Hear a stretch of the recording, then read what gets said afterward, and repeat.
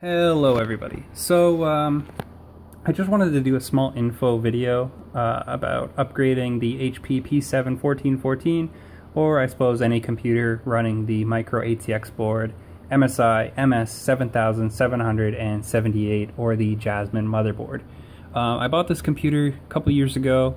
It's very cheap, and I more or less just bought it to have a computer because the one I had was crapping out, and at the time I didn't have any money to either build a new one or buy something a little more higher end.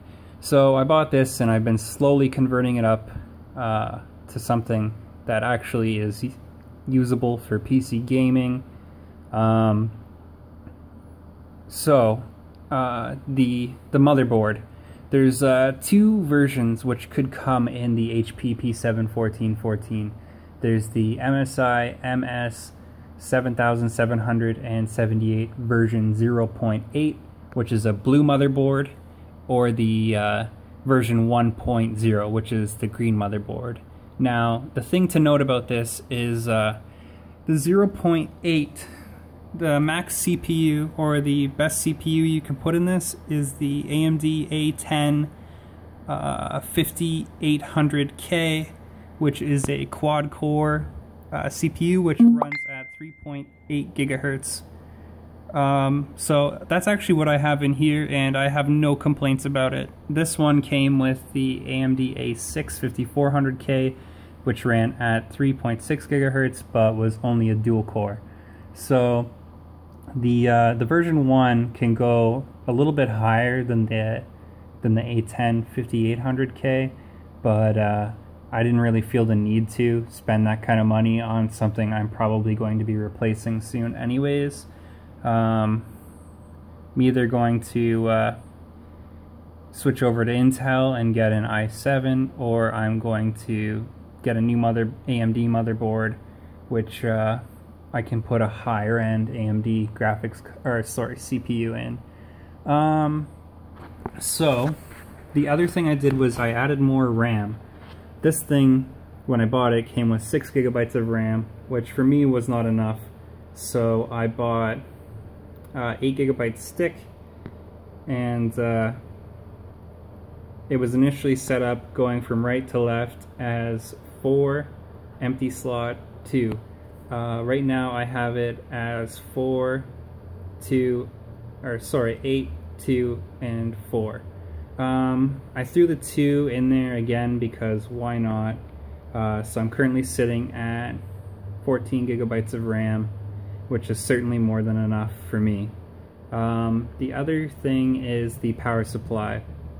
Now, the 300 watt power supply is not really enough to power the more modern GPUs, so I upgraded to the 600 watt one, which at least for the time being is enough.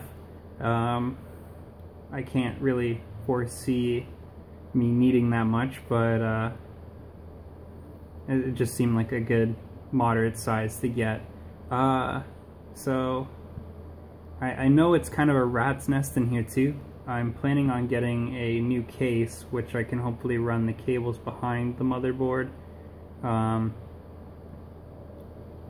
Because yeah, this is just, it's cutting down on the airflow in there, and it doesn't look very good. So yeah, I wouldn't mind something where I could either at least have the space to put the cables off to the side, or as I said, run the cables behind the motherboard and have them completely out of the way. So the graphics card is an EVGA GeForce 960. It's the 4 gigabyte super clocked version, and I benchmarked it the other day, and the average frame rate per second was 88, which is, in my books at least, really good. I went up from that, actually, from the internal graphics card that was on my CPU, which is the Radeon HD 7660. And I've been playing Fallout 4, since it just came out, and on the IGP it was on low settings and kind of skipping, kind of laggy. but with this graphics card I've got it on Ultra, and it looks great. So I think I covered pretty much everything. CPU upgrade, RAM, graphics card, power supply.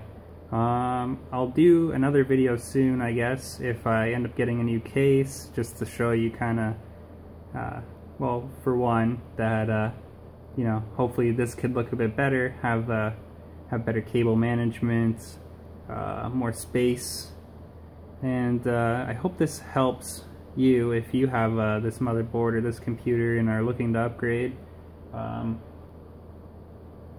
know I'm going to catch some flack about the messiness of the case, but